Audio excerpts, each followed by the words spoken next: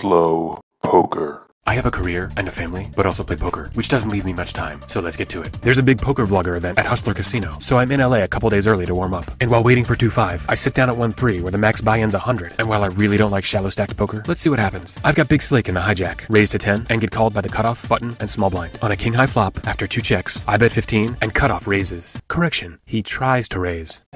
20? No, I mean, 30. The others fold, and I'm confused. Min clicks are odd enough, but I really don't know what to make of a broken mouse. What could he have that justifies a botched attempt at a $5 raise? King 10? King 4 suited? Pocket 4s? A big combo draw? Above all, it's the invalidity of the raise that confounds me. Is this some angle? Is he a fool? Or is he playing me for a fool? In the end, I hate overvaluing top, and given the shallow stacks where there's no maneuverability, it's either fold or shove, so... I just sat down. This table it goes so fast. Alright, I'm giving you credit for a set or something. And while I thought cutoff's erroneous raise was the moment the wheels came off, turns out this car has a few more spare tires. You got it? Ace queen of clubs. Pocket queens. Are you calling if he shoves? I would, yeah. I ace 4 and I was going to call you 15. Also not caught on tape, cutoff says he put me on 7s. Oh, and lest we forget, he flatted queens pre. Well, you know, I'd love to stay here and see how many wheels fit on one screen, but a 2-5 table just opened up. So good luck to you all with whatever is happening here. Are you blogging? Yeah. What's your name? Slow poker. I think I watched your video. Oh, nice. I gotta get a hand with you because then I can show my wife, look, I made it. Sounds good, Ace 4. Actually, can I call you just some pair? Great. So hey, JSP, how about you join me at the 2-5 table and we'll see if we can make your wife proud. I've got queens, and after just some pair limps, I raise to 20 from the button and get called by the small blind and just some pair. After a subpar flop for queens and 2 checks, I could bet range here, but could also see a free card. After this turn and a second carousel of checks, this river entices just some pair to bet 30. He could have an ace or a 5, but I know this guy bets and calls light, like earlier at 1-3 when I made a not so terribly heroic hero call with pocket 6s, so I'm probably good here too. Call. I just did a 9 on the river.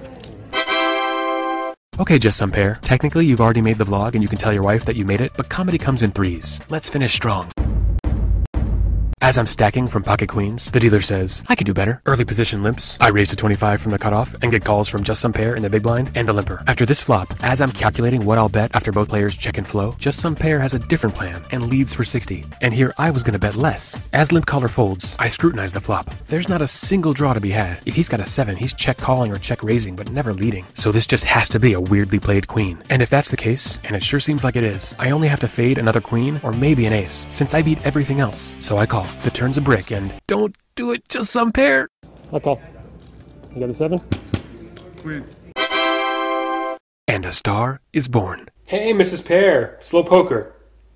Yeah, cool. Hey, so listen, your husband made it. He's vlog famous now. Yeah, he just kept dunking into me while I was way ahead. About 250? No, I keep that. Okay, love you too. And now, yet again. Okay, I've got ace king, raised to 20, and the button 3-bets to 60. I sometimes 4-bet here, but I'll mix in a flat. This flop brings in 2 checks. Thanks for doing that discount double check. And the turn does likewise. Discount double check! On this river, I check and button bet 75. There's rarely a 6 in this guy's pre-flop 3-betting range, so this'll probably be a boring chop. Unless I do have the nut blocker in my hand, and while the bluff someone off a chop move isn't yet in my garage, wouldn't this be the perfect time to take her out for a spin, see how she handles? If I check raise big here, even check shove, worst case he calls and we chop, best case he folds. I suppose the actual worst case would be if he was squeezing pre-flop with king queen of diamonds and is never folding the second nuts. So while this is a golden opportunity, I decide to play it safe, but do self-pinky swear that I will do it next time. Definitely. Maybe. Probably not. They say a tie is like kissing your sister, and since I'm not dealt a playable hand for the next 2 hours, I just take out my phone and watch Empire. Well, I guess you don't know everything about women yet.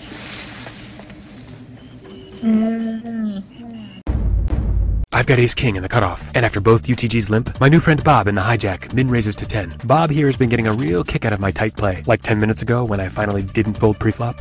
What the heck? Oh shoot! Oh my goodness, man.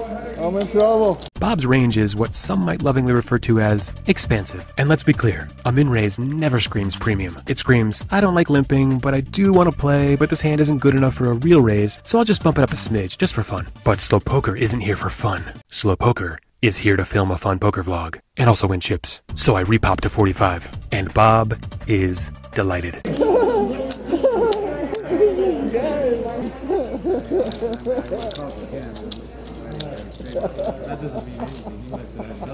You're gonna call it any two cards. Any two cards. Yeah. No, John, no. Chips and a rag. Oh, man, three aces. I was gonna say three aces, just in case. I kinda doubt I'm seeing 3 aces on a flop today, but I wouldn't complain if they showed up here. On a flop that's decidedly not 3 aces, Bob checks, and I check back. This turn is a relief, and as I assemble a bet, Bob regrets his choices. Anybody want to cheat Tracy? After a little tank, Bob realizes that his bad flush draw may not even be good, and while he didn't exercise discipline in mucking trash pre-flop, he does so here as he makes the good fold. I was thinking, oh, maybe John doesn't have a heart. Well, in a sense, I have a heart. I've got ace-king, and after a UTG raise to 15, I'm on the verge of a 3-bet, but my spidey sense tells me the button has that plan in mind too, so I flat. Sure enough, with a great hand comes great responsibility, and the button raises to 55. After UTG folds, I call. Admittedly, my ace-king strategy is all over the map, but I like to stay unpredictable, and sometimes I just prefer to see a flop. Not much here, so I check, and button bets 50. The gut shot to the wheel is okay insurance, and I've got the 2 overs, and it would be nicer if I had backdoor diamonds, and the folks at Red Chip Poker say this is a mandatory defend, and that in theory I could even raise here with some frequency, but I sure get the vibe the button knows he's well ahead, so I just call. On this turn, I check, and he bets 100. This player type is just never bluffing. I'm positive he's got an overpair, and while I've got outs to an unlikely straight, my overs may not even be live, so I decide it's time to pull the ripcord. And I'm glad I did, as he shows the goods. Oh, ace-king, we have such a complicated relationship, and on a good day like today, maybe I just open fold you pre-flop. Today I didn't even have to use my 8K. I gotta say it was a good day. How do you film at the table? Well, at a forward-thinking casino like Hustler, they give me explicit permission, so props to Hustler for being ahead of the game. Otherwise, I film in stealth mode. 15. 20. I'm in the cutoff with Herbie fully suited, and regardless of the 2 limps behind, I should fold. That's it, just fold. A part of me wants to raise and protest, given the rampant limping at this table, and this hand can be playable, and it's the prettiest one I've seen in a long while, but the right move, again, is a fold. Instead, I succumb to peer pressure and overlimp. Small blind completes, and big blind checks. This flop is a juicy one for me, and after small blind checks and big blind bets 15, I call with my open ender. But then small blind check raises to 75, and big blind shoves his buck 80. Alright, I know what big blind's got. It's usually bottom set or middle set. Small blind never has top set, but it's either another set, possibly some weird 2-pair, or a draw like ace-deuce of clubs, or even 5-3 of clubs. Either way, it doesn't take long for me to calculate that I'm not even in the same zip code as the pot odds to call this off, with at most 8 outs, and maybe only 6. And while I've got a real hunch I'd get there, and button agrees. Coming. The off 2 days. Alright. I don't play poker based on hunches. I play it based on math, and the math says fold. And the poker gods waste no time at all mocking my discipline. Yeah. Look, I could stew in regret, but let's be clear. You can't be results-oriented in poker. I should have folded pre-flop, and I made the right flop fold. Also, I'm confident the very next hand won't somehow serve as an ironic twist to my aversion to getting it in bad. Yeah, that would just be too on-the-nose tragic. Do I have to show it? Do I? Alright, fine. I've got ace-jack, and facing yet another limp, I take a stand, raise to 20, and get 3 callers. On this flop, I bet just under half pot, and both small blind and UTG call. After a brick turn, I bet 100, and small blind snap commits the rest of his stack. I know I'm ahead, and have no clue what he's chasing, but given his reaction to this river, sure seems like he caught it. Hold on a second, what just happened? Flop with just a gut shot. The flop with just a gut shot. You gotta feel this shit coming. Okay, small blind, let's try this again, but this time, I'll be your poker coach, no charge. First off, you're short stacked, so you have only 3 options. A, top off. B, leave the table now. Or C, wait patiently for premiums. No, stop, there is no option D. Alright, maybe you'll get lucky and smash this flop. Okay, you didn't. With just a gut shot and no backdoor diamonds, this is an easy check fold. Sure, you might think, it's 35 bucks. But even if you ignore the pot odds, that's a third of your stack. You don't want to dust that off with just 4 outs, and you do. Well, now you're double gutted, and while you got yourself into this mess, and sure, I'll bet you feel pot committed, you do just have 7 high with only 6 clean outs. So let's pause, carefully run the numbers, acknowledge you don't have the odds too well, you already shoved. Alright, you backed your way into a win in the worst possible way, so at the very least at this point, show a little class, be contrite about the suck-out, and don't be a jerk. Oh, you're gonna gloat and rationalize every bad decision. Oh, and you're gonna dance. Great. Really good luck. Well, anyway, now that you've hit your miracle double up, do not put that cash back on the poker table. You are alarmingly bad at this game. I promise you, this money will vanish within 5 minutes. So just leave now, and go do something smart with this money. No, I was suggesting that you maybe... forget it, I tried. Well, that was terrible, unlike this smoothie.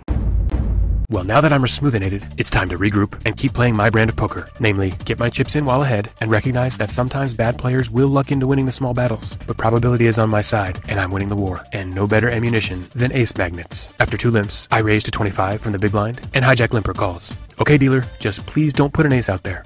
Dealer, I just said don't. Oh, never mind. We're cool.